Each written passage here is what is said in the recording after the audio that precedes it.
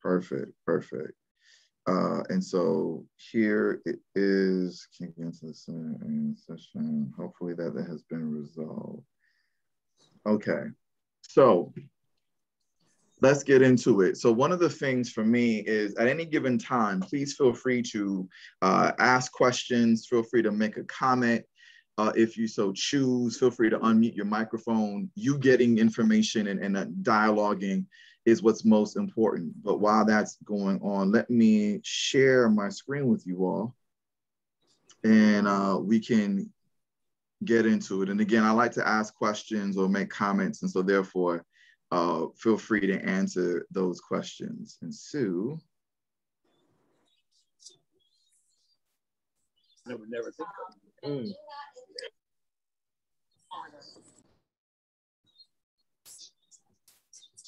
Okay, I'm hearing some feedback from somewhere. So I just want to make sure. Okay, I think I got it.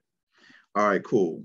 So here's my question to you all. And it's obvious, right? This is an obvious one, and so it's all good. Just feel free to put it in the chat. So sorry, I'm hearing some feedback. Okay, so what area is this in? What area is this in? It's right there, right? Good afternoon, good afternoon. But feel free to type in the chat or even just unmute your microphone and let me know what area is this photo in. First of all, can you all see? Can you see this? Can you see this? If you can see it, type yes in the chat. Cool. All right, yes, you can. You're saying Wynwood in Miami. Absolutely, absolutely, absolutely, right?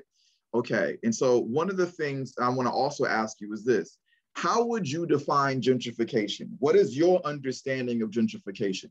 If someone said to you, hey, what's gentrification? What answer would you give? You can type in the chat, but also feel free to unmute yourself. But if you unmute yourself, please talk. I hear feedback.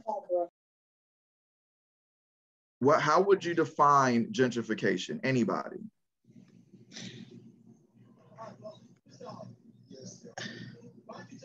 Hi, can you hear me? Yes, I can.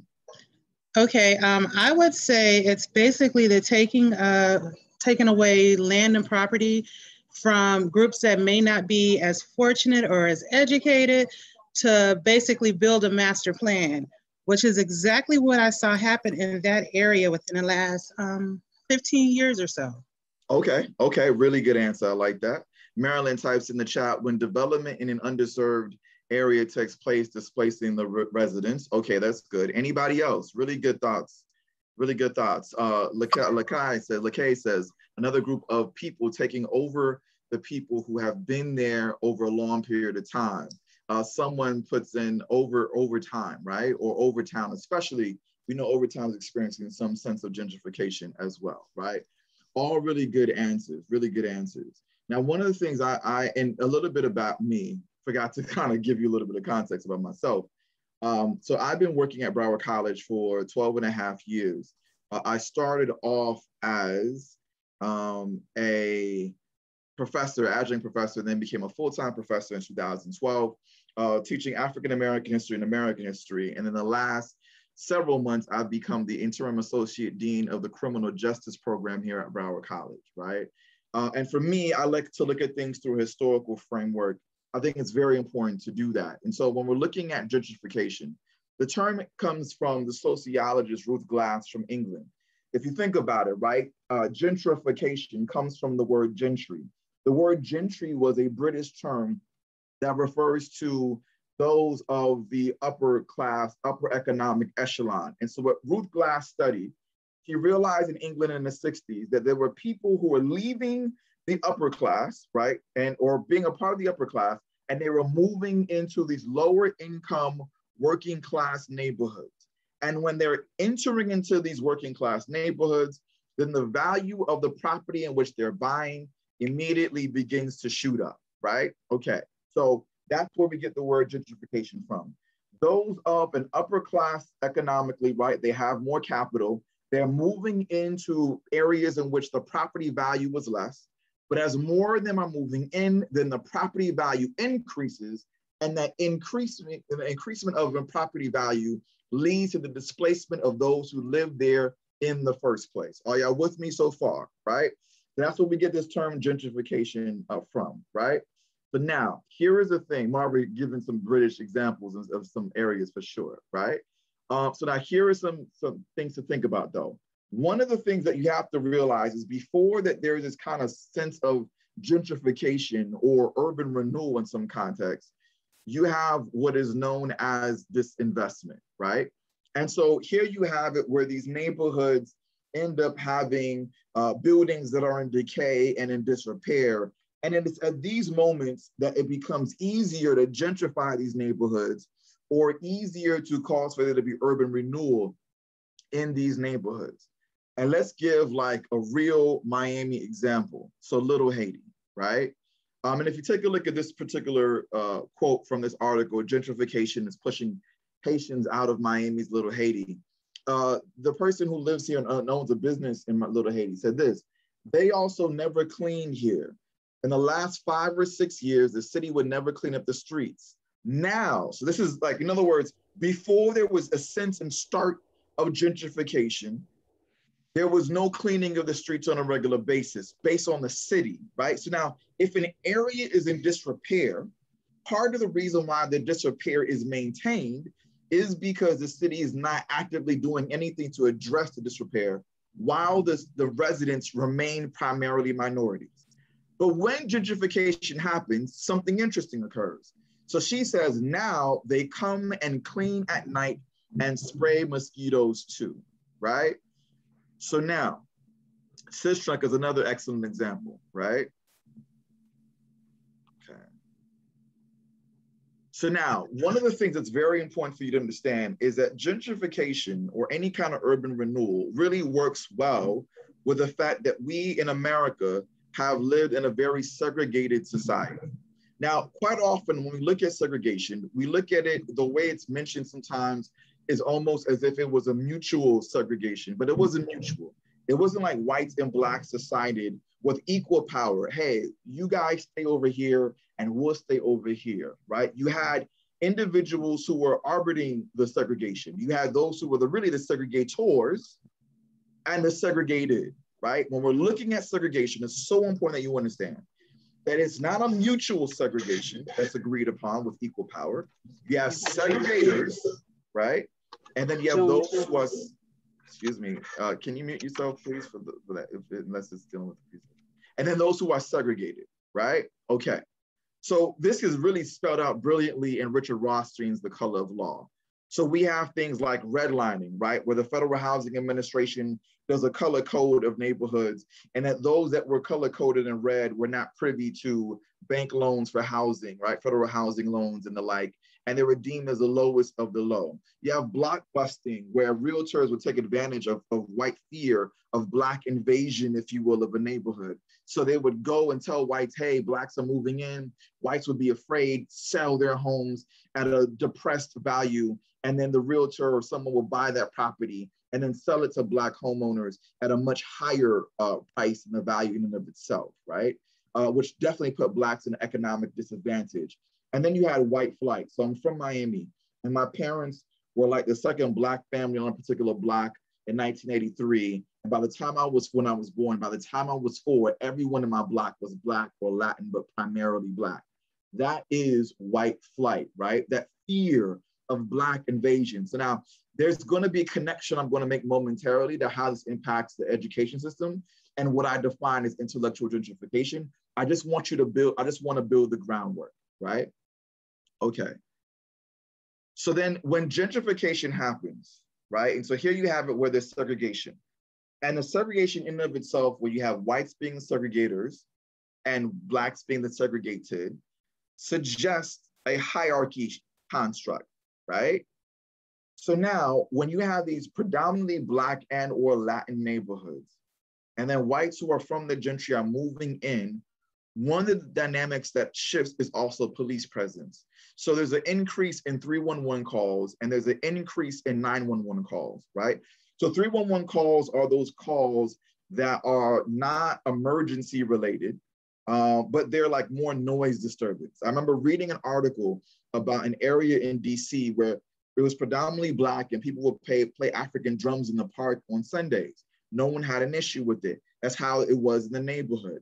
Then when gentrification happened, all of a sudden, that playing of the drums was deemed as a noise disturbance. So the behavior and the activity that was deemed as acceptable by the neighborhood at one point in time was deemed therefore no longer acceptable by the neighborhood when other people from the gentry start moving in. Police presence also comes more promptly, right? It's not as if the neighborhood had no police presence, but they didn't have the typical standard police presence just to make sure that the perimeter is okay. But now all of a sudden more police presence and the police presence is coming in more promptly, right? These distinctions lead to Black folk or Latin folk or minorities living in these neighborhoods where when they lived there and they were the majority and it was pre-gentrification. Evidence that Africans sailed. Pre-gentrification, you had a situation where there wasn't as much police presence or it wasn't prompt. Neighborhoods were not being cleaned on a regular basis. Property values were deemed as low, right? And there was no interest in the area. As soon as others who don't look like the individuals living there start moving in, police presence is more prompt. Neighborhoods are more interested in cleaning these particular areas. Property value increases and the gamut, right? And so it leads to those living in these neighborhoods to feel isolated, devalued, and then eventually, because of the new value of the property, they end up being displaced. Those three components, I want you to think about that as it relates to the classroom. Quite often, minority students enter into the classroom feeling isolated, devalued, and then eventually they may end up in a space of suspension or may end up not graduating and the like, and therefore eventually they end up being displaced from the environment, right? So now we're looking at it from a neighborhood standpoint. Let's go beyond that now and look at it from within the context of intellectual gentrification, right? And again, if you have any questions or any comments or anything, please let me know, right? And so here's the thing, mirror, mirror on the board, not merely on the wall, on the board, right? A classroom is a reflection of a society, right? And if we're honest about it, the reason why gentrification happens is because of a history that suggests that people of color are of less value, right?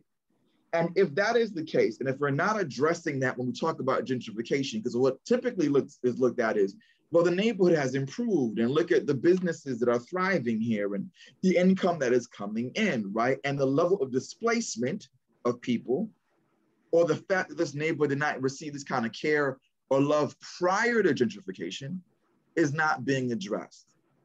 And the same thing is true when it comes to education. Quite often, I know you've been in these meetings where there's been the dreaded term that is used as achievement gap, right? And this conversation of, well, why is it that students of color are not performing as well as their white counterparts? And I'm sure you're tired of some of the discussion had in the meeting because people are saying, well, clearly there's a problem. Well, yes, there's a problem, but how are you addressing the problem? Are you really getting to the root of the problem, right? And so here's what I'm saying to you all. Gentrification is an invasion of the gentry, right? They are moving into the neighborhood and therefore it is suggesting that people of color are not of value.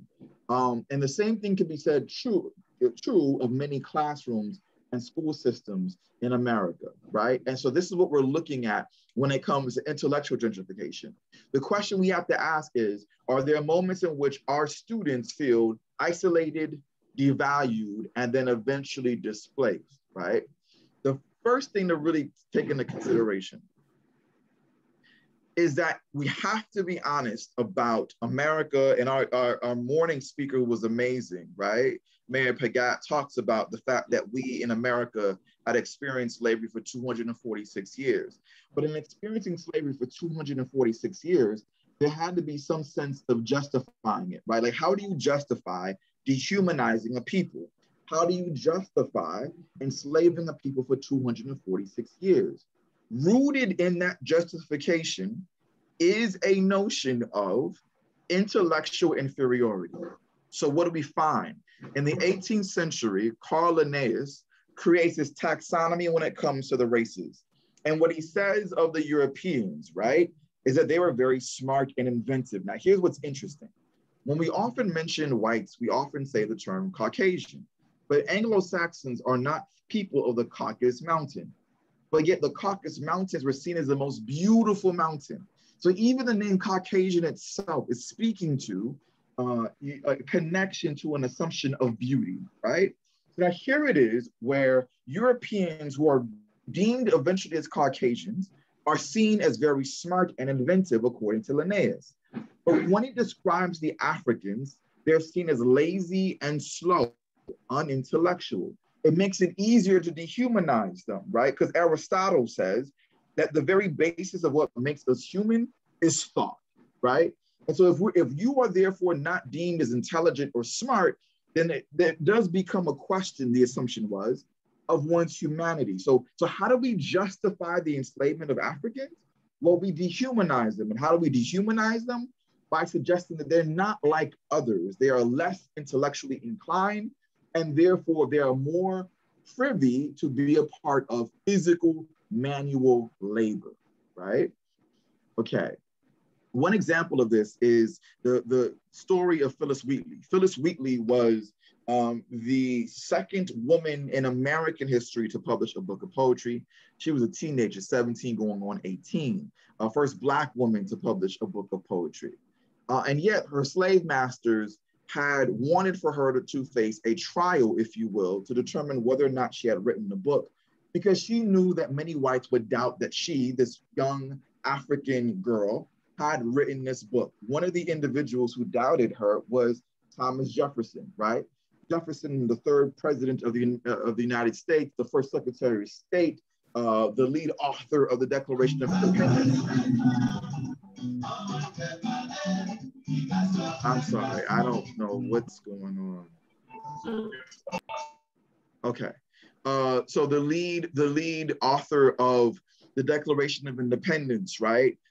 He is someone who is one of the individuals that says, hey, I don't think she wrote that, right? Many people thought she was incapable of writing it simply because she was Black and enslaved, right? And so there was this notion of lack of Black intellectual capability and ability, right? I think about this. So one of the individuals who was really prominent was Booker T. Washington.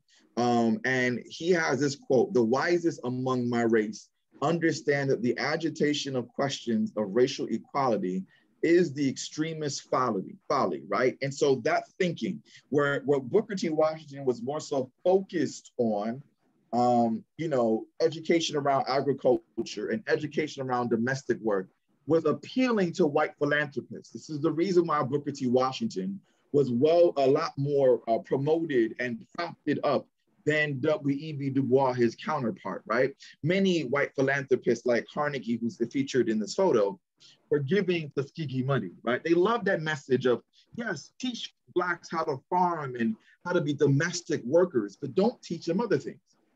And we know this to be the case because when a Black student had written one of these white philanthropists about the things that she was learning in Tuskegee, and one of the things she referenced was that she's learning literature, right? That individual contacted Booker T. Washington and was very upset and said, "I am not spending my money for you to teach them literature. They are not of a mature mind," right? Yes, teach them about being a farmer. That's what I'm paying you all to do, but I'm not paying you all to do more than that. And what does it suggest? Again, that even post-slavery, there was a mindset that Blacks were less intelligent. That way of thinking, both consciously and subconsciously, entered into academic settings, right? But we know that race does not determine one's intellectual ability. This is a photo of Anna Julia Cooper, one of the first Black women to get a PhD, and she was an amazing educator. And in 1899, she was a teacher in M Street in Washington, D.C., where her Black students were actually outperforming her white students in the DC area, speaking to the proof that race could prevent you from excelling academically. The question is, though, is that way of thinking that Anna Julia Cooper bestowed upon her class, does that exist in a lot of other areas? And what helps prevent that from existing, again, is this reality. Segregated bodies often lead to segregated ideas, right? I want you to think about this critically, right? If I were to name a school, for example, Dillard High School, Ely High School, you would already in your mind know exactly the racial demographics of that school. And you would know that it's different than Western High School. Why is that the case, right? We know though that segregated neighborhoods, especially when we add financial resources around that, leads to segregated schools. And if we have it where 40% of Black children, according to one book, the teacher was specifically, was the book, are in schools where 90% of the kids are living below the poverty line, it leads to a particular thought that maybe I'm the problem, right? Why is it that when I'm in a particular school that where people look like me or in neighborhoods where people look like me, why is there a different economic reality when it comes to the other schools? Why is it that in schools that I attend, that these schools are deemed as underserved schools? Why is it that these are deemed as underperforming schools? What does it say about me, right? So, interesting study or thing happened in Raleigh, North Carolina some years ago. They recognized that students and Black students and Latin students were not performing as well as white students when it came to standardized testing. And so what they decided to do is they decided, all right, we need to integrate our schools more than we've been doing. And so what we're going to do is therefore have it where you have no school is going to have more than 40% of anything, more than 40% higher income, more than 40% white, more than 40% Black and Latin. We're going to integrate the schools. And within several years, what they found is that the test scores began evening out. However, the courts made them go away from that system because parents were complaining and saying it was unfair. Mainly white parents were complaining and saying it was unfair, right? Because they didn't want to have to bust their kids to these various schools outside of their neighborhoods. The point being that in this New York Times article, magazine article, Nicole Hannah-Jones had referenced that there was a school in Alabama in which white parents wanted to create a new school district, in large part because they were uncomfortable with the amount of Black children that began going to the schools in that particular county. And by creating this new school district, they thought they could create schools that would be in their favor from a racial demographic, right? All of these things, again, is seeping into the mind of difference. The other thing that needs to be taken into consideration is this, and I'm blitzing through this just because our time is abbreviated and I want to give you all the time to ask me questions and share any comments you would like. You know, I teach African-American history at the college level, and my college students didn't know who Toni Morrison was. And I thought to myself, Toni Morrison wrote Beloved. Beloved in 2006 was deemed by the New York Times as the seminal and best novel and most important novel in America in the last 25 years, right? And yet my students, predominantly Black students who attended predominantly Black schools, whether it be Broward County schools, and some of them attended Miami-Dade County schools, I never heard who Toni Morrison is. In the last session, what we talked about is how interesting it is that when we look at Black folk who are referenced in the public domain, it's often those of the sports, right, world, or those in the entertainment world. But what does that say that my students didn't know who Toni Morrison was? That means that in their English classes, in their literature classes, she was not being brought up. Black authors were not being brought up, which leads to the question in science classes, are Black scientists being brought up? In math classes, are the African contributions being brought up, right? So for so many in school, they're not seeing contributors who look like them being brought up in essence, right? And that in and of itself. Hello. How are you? I have no idea why It's pretty much just me. I'm sorry, y'all. I don't know. Okay, thank you. Can you mute yourself, please? Whoever background that is. Okay, thank you. And so here it is, right? Where many of them are not being featured of students, where students can say, look, I see this author, I see this contributor who looks like me, right? And so one of the things that needs to be taken into consideration is how this class should ideally break apart what Joy DeGruy says is post-traumatic slave syndrome. But in many instances, the classroom becomes an extension of it. DeGruy defines it as this: post-traumatic slave syndrome is a condition that exists when a population has experienced multi-generational trauma resulting from centuries of slavery and continues to experience oppression and institutionalized racism today. Added to this condition is a belief, real or imagined, that the benefits of the society in which they live are not accessible to them. A class should disrupt post-traumatic slave syndrome. But if a class is just mirroring the stereotype that Black and brown folk are intellectually inferior and confirming that stereotype, it is not disrupting post-traumatic slave syndrome, it is continuing post-traumatic slave syndrome. And this is the reason why you see this issue around identity threat, and in particular, when it comes to the shifting of students, right? So in the book, Bandwidth Recovery, it's quoted as saying the following: one strategy non-majority and poor students use sometimes unconsciously to decrease identity threat is to base their self-esteem on domains in which they have failed or in which society expects them to fail. They change their self-concept so that a particular domain, e.g. academic performance, is no longer the basis of self-esteem, right?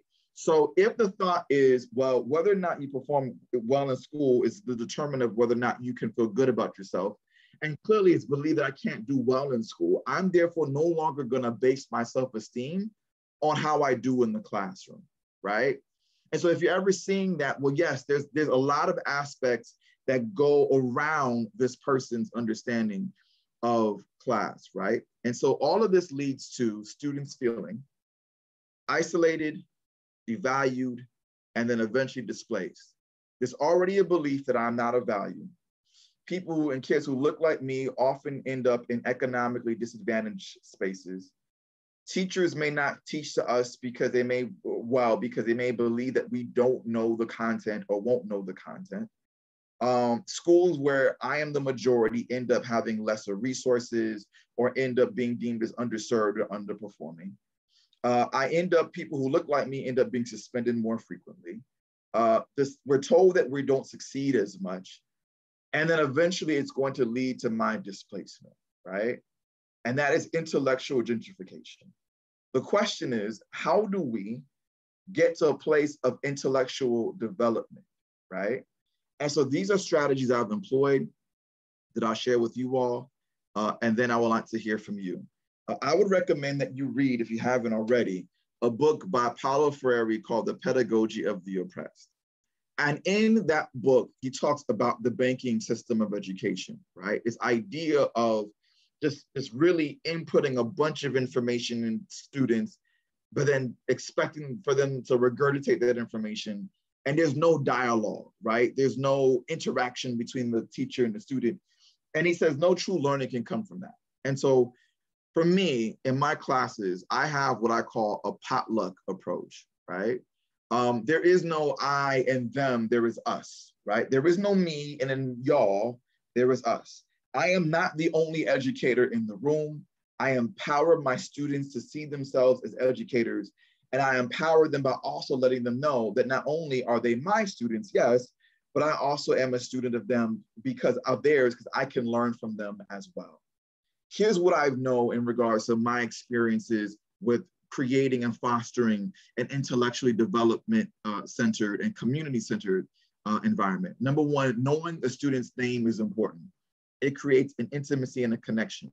Some colleagues of mine and I did a study at the college, and one of the questions we posed was if it was important for a professor to know a student's name. Now, granted, there's a greater level of expectation on behalf of teachers in K through 12 for you to know your students' names. So then for you, it might be different where the question becomes, how quickly do you know your students' names?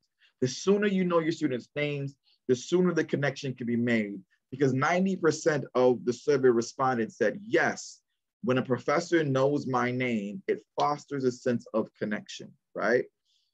The other thing is this, I believe in a holistic form of teaching and approach. So data suggests that when students go to the office for college professors more often, they're more likely to succeed. And I stole this from a colleague and I implemented this idea in my class where I wanted for students to know where my office is and to be comfortable in knowing where my office is. And so what I did, and again, I learned this from a colleague of mine, is I instituted an office selfie as a mini assignment, right? So students would have to go to my office, find it, and then take a selfie in front of it so I know they know where my office is. And that encourages them to come see me. The other thing is verbiage is important. So for office hours, yes, I would say, here's my office hours. But I will also say, hey guys, I have mental health Mondays where you can come to my office and talk about anything you want to that is impacting your life beyond the classroom. And it doesn't have to be limited to Mondays, but I want you to know that I'm here beyond just being your educator. I'm here to help you, walk you through certain things. And if you need therapy, mental health therapy, we have resources at the college, and I will therefore connect you to those resources, right? I would connect with them with the Remind app. I would create one-on-ones with them because I want them to know that I'm here for their whole being. And once students see that you care about their whole essence and their being, they're more invested in their educational experience. The other thing that is really key is what I call perception correction. And how I define perception correction is this: getting students to perceive that they have the tools to succeed in the classroom and in life, rather than perceive that failure is imminent, right? That is really unbelievably important that you do that. Perception correction, right, is unbelievably important. Then building a community. And so here's some photos I took of my classes in times past. And I would build a sense of community. So that way my classroom is always buzzing with activity and conversation, right? One of the things that I do is I form groups for the entire semester, right? I would recommend that you form groups for the entire quarters, right? Why? Because students can utilize these groups to remind each other about assignments that are due, can help each other have a deeper understanding of assignments and in-class activities. But I don't randomly just assign them the groups. I would give them personality tests. Based upon the personality test scores, as well as based upon some other factors, I then form groups around that. And the first day when they come back on the second day of class, and I put them in their groups, because students are very shy, and especially when they don't know each other, I give them prompts like, what's your food moment, which is your favorite food, and who in your family is crazy? Like, we make it really fun to get the students talking. Then when it came to readings, I will put them in their groups and they would have what I call coffee talk, right? Where they get a chance to get to know each other, but then talk about the reading together. And I make sure that the group work that I do assign them is not just group work for group work's sake, but that it's meaningful and we create accountability. I've also taken my students to the movies. Over 100 of us saw 12 Years a Slave, because I invited students from all of my classes and their family and friends, and like 130 of us, I believe it was, ended up going to see 12 Years a Slave, right? We also would end the semester with a potluck. And so all of these things creates a sense of community. My assignments were also very intentional. So I wanted to say, hey, group, talk about this event that happened before, but no, I would have them form as a news organization, if you will, right? And forming as a news organization, they would therefore use social media. They would use a panel a la, Anderson Cooper 360, all of that. In their group lectures, I wouldn't say, hey guys, you're presenting. I would say, no, this is a group lecture where you are professors. They would address each other as professors, and they would dress up as professors, empowering them to be educators. So if you look at the photo on the bottom, these are some of my students the day that they presented. Look how wonderful and amazing and handsome these young brothers look. And I shared it with my social media with their permission, of course. And then when I got so much love from social media, I then shared it with them. Hey, y'all, this is what my friends on Facebook were saying about how you guys were dressed and how proud I am of you. And that gave them a boost of morality, right? And the idea of pride in their work. I named them and titled them professors, right? So that is definitely very important. The other thing to take into consideration is you have to show students on a regular basis the connection of what you are teaching them, connecting that to the payoff financially. Education can lead to economic and income growth, right? When students can make that connection, that is definitely going to be important and key. Tap into your network, right? And again, I'm kind of going through this quickly so it can get to questions and comments. I know our time is short. Tapping into your network. So I wanted for my young Black woman students to connect with the Black woman professionals at the college. I wanted them to have a real conversation around what it means to be a Black woman and how to navigate this world and how to get to a place of success. So I got my friends who are deans. I got my friends who are professors. I got my friends who worked in student services. I got my friends who were leading the library department, right? I got them, right, to be a part of this wonderful dialogue and conversation in order to empower my students, right? So tapping into your network is going to be key. And then I'll end on this one with one more slide and then, take questions and comments.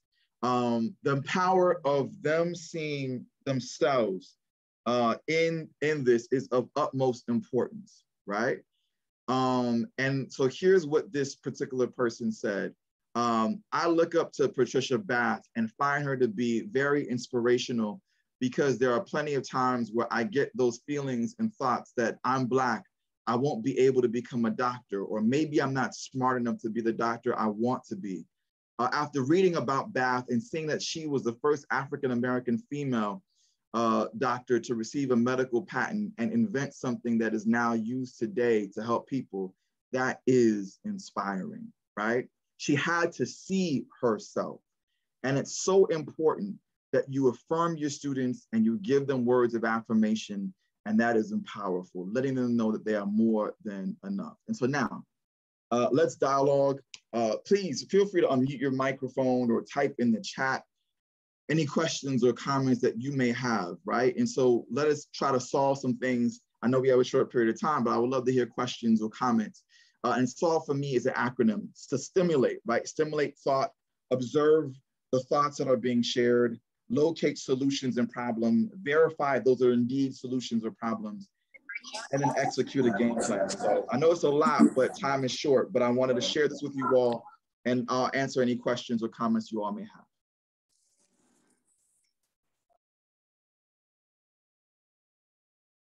Feel free to also, utilize the chat as well if you so choose.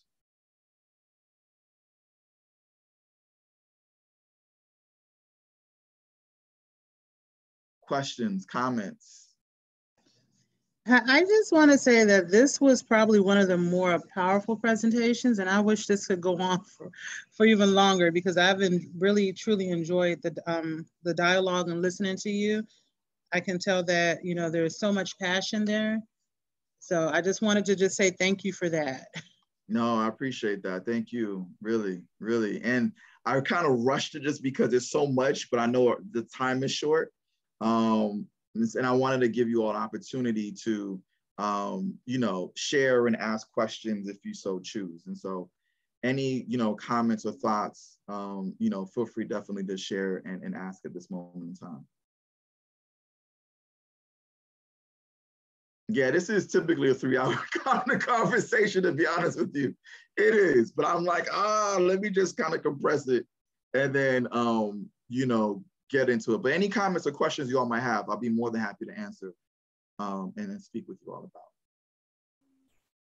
I have a question. How you doing, Rudy? Hey. How are you? Nice to see you. Quick question. I'm actually working at a center this school year in the early childhood program.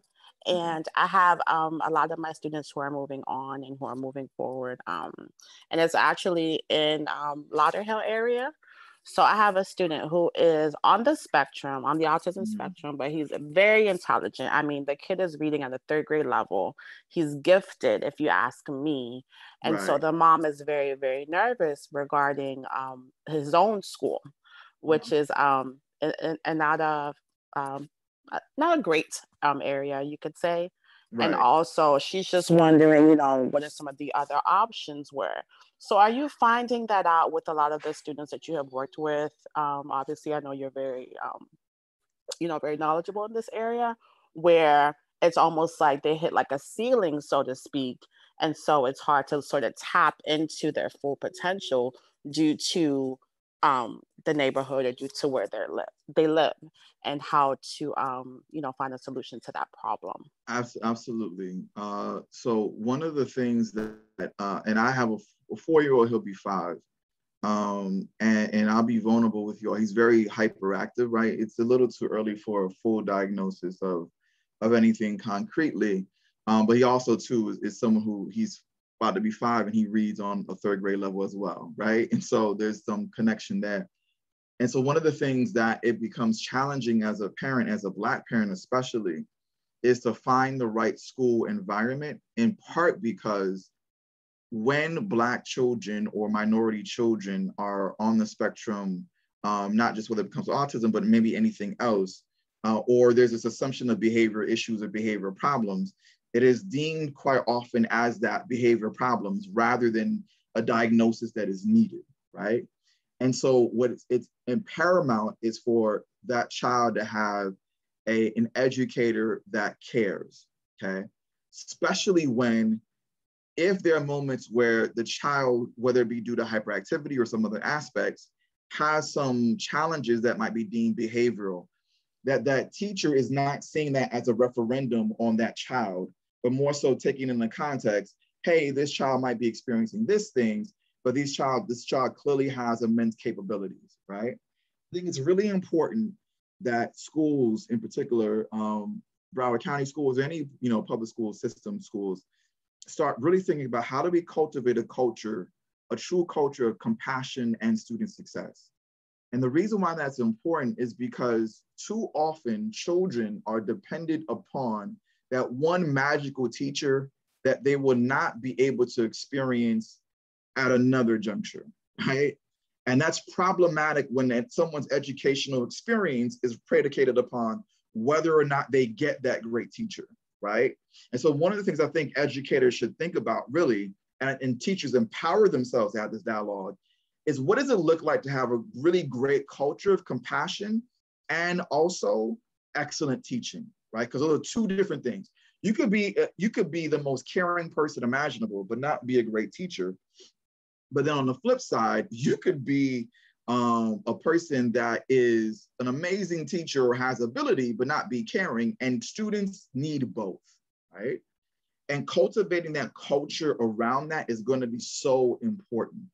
And so for me, I did find a school personally that was African-centered, New Akabula, in the Lauderhill area. That is a somewhat private school, if you will.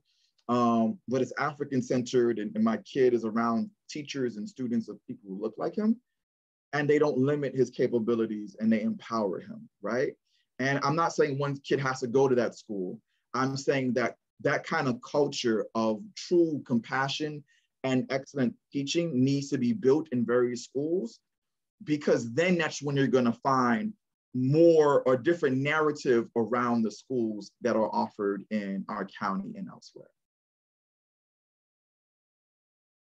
Any other comments, questions that you all, might have? And so one of the things in the comment about building, community, and I appreciate the comments. And so LaShonda, let me kind of address that too. So it's so important to build community. I, to this day, and I don't say this from a standpoint of braggadocio, get a lot of requests for letters of recommendation. And I get a lot of students to come see me years after they've taken me, and I'm sure many of you have that experience. And I remember one student who went on to Columbia University just emailing me one saying, the educators made a difference in my life, and you were one of them. And I felt great about it. It said that she was able to get a world-class education at Broward College, and that it was no different in regards to expectational level of excellence, but clearly the compassion, I would imagine, is different than when she went on to Columbia, right? And the thing that I say all that is because it's rooted in a building of community. When students feel connected to you, they will do better. I remember one time there was a group lecture and they didn't do well, a particular group. And I got on them in love, but I got on them. And that's the thing, if I didn't have that relationship with them, I can't get on them, right? It's hard to generate true expectations if you don't have that connection with the students. When you have that connection with the students, it gives you more license to give them more honest critique, right? And them not feel utterly offended because you're coming in love and you know that they know that you care about them. And the student had written me a note saying, I apologize for our group presentation. I apologize for my part in it. And I feel so disappointed because we disappointed you. You are a man in which I have faith in and trust in, and to disappoint that is disappointing, right? That kind of community, so in other words, her desire to strive in part was because of the connection to me. She knew I cared about her. There's another student who one time said in a final paper in regards to the class, as a Black woman, I have never felt so seen before, because we covered content that speaks to that. We openly talked about things that impacted Black women and impacted people of color. Students want to be seen, and in them being seen, that is what is going to empower them, right? And so community is foundational to that. Community is foundational to that. So here's something else I want you to be mindful of. And again, I can stay back a little bit longer for any comments you all may have, but I want for you to know and leave with this, that you have the power.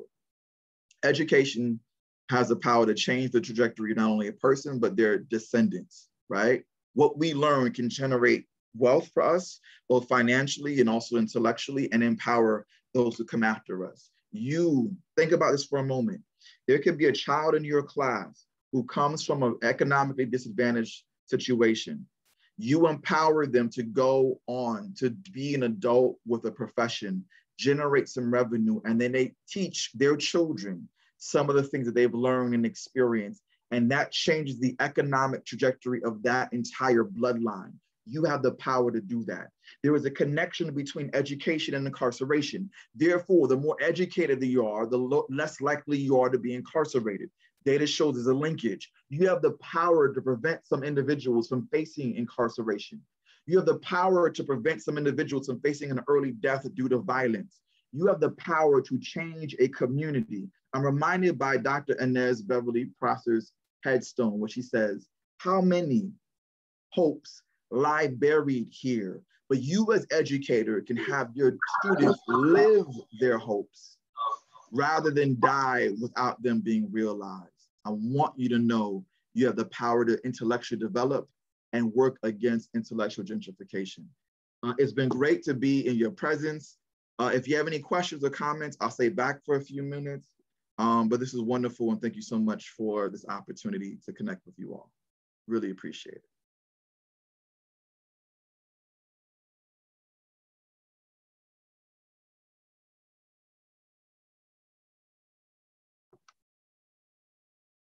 Thank you all.